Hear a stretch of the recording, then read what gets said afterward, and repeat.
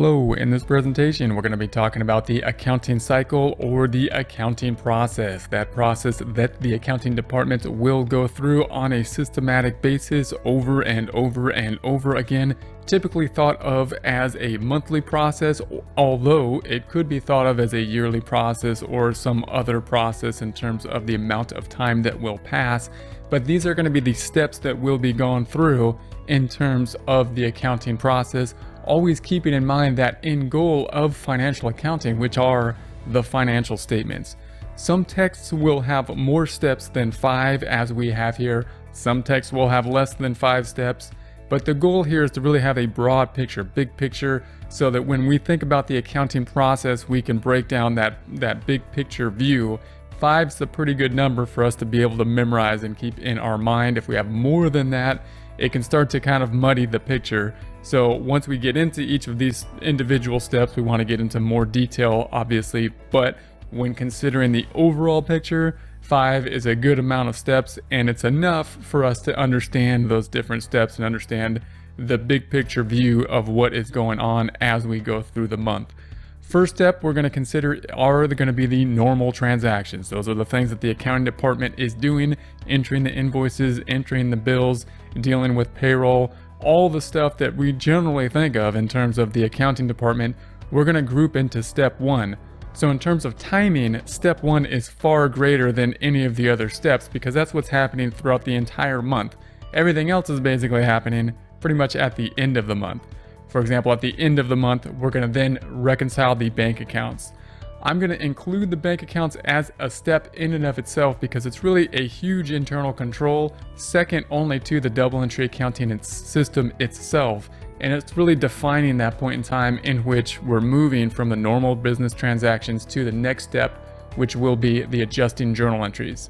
The adjusting journal entries will then be used to create the adjusted trial balance, which will be on an accrual basis or as close to one as possible. And all of this happens again as of the end of the time period, as opposed to what happens for most of the time period, which are those normal transactions. Once the adjusting entries have been done, we can finally make the financial statements.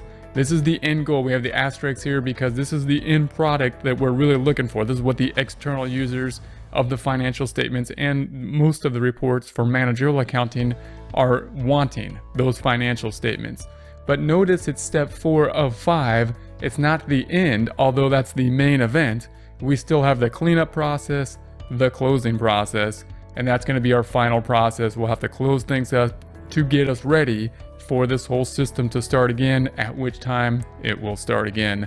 So let's go through those steps in a bit more detail. We're starting off once again with the record normal business transactions. That's our step 1, really what is going on, and that entails mainly everything that we're doing throughout the entire month, which is the payroll department, the accounts receivable, the accounts payable, entering all the transactions, bills, invoices, everything is going to be all included in this step 1. So in terms of timing, this step is way bigger than the rest of the steps.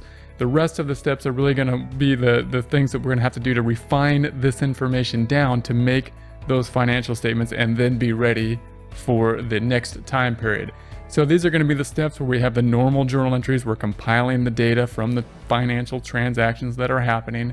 We're recording all of those transactions to the general ledger. The general ledger is being used to make the trial balance. Those are going to, we might have an automated system doing this. We might not be entering journal entries, but the journal entries are being entered in some way. When we make an invoice, a journal entry happens. When we make a bill, journal entries happen. When we, write a check, a journal entry is happening. This is what's going on. We're recording the data throughout the month. At the end of the month, then that's when we got to decide, okay, the month is now going to close. We have to think about that cutoff. We're going to want to make the financial statements. That's the end goal as of the end of the month. And so step 2, bank reconciliation.